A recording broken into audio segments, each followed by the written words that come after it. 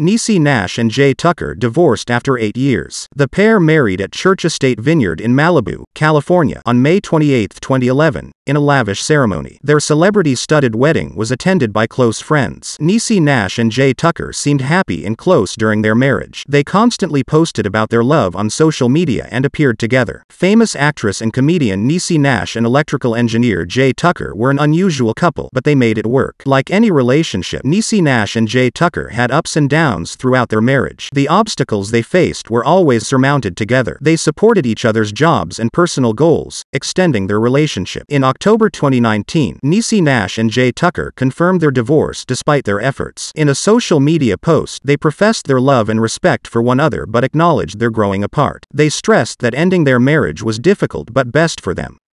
Niecy Nash and Jay Tucker didn't explain their divorce. Like many celebrity couples, they kept their divorce covert.